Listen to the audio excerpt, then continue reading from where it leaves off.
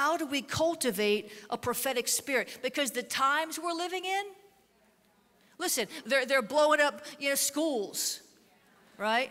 I mean, people are sneaking up on people and knifing them. I mean, how do we avoid these blind sides? How do we discern the hindering spirits? How do we push back the works of darkness? Well, we need to be focused on the Lord Jesus Christ, not on the devil.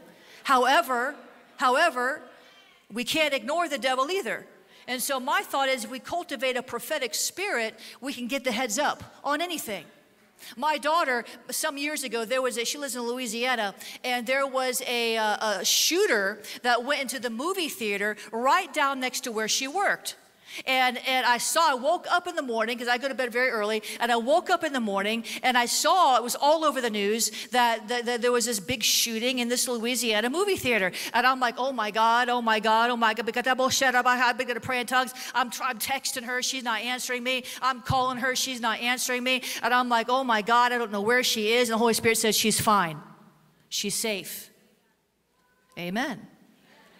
Later on, she called me. I said, I was calling you. Why didn't you answer? She goes, I just crashed. I was asleep. She goes, I was supposed to go to the movies with my friends to that same movie, that same time, that same night when the shooter was there. She said, some of my friends were in that building, and I was so freaked out. I came home, I couldn't sleep, and I just been sleeping ever since I fell asleep. And I said, well, why didn't you go to the movies? I said, all your friends went to the movies. I said, why didn't you go? She said, something told me not to.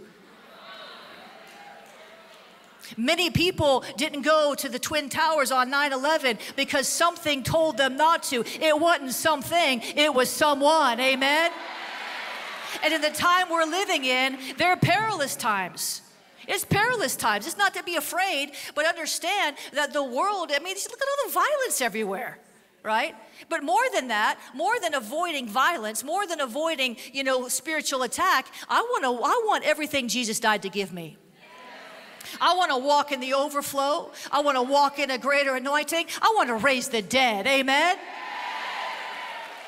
And it's about the micro instructions. It's about the still small voice. It's about the prophetic spirit. So how do we cultivate that?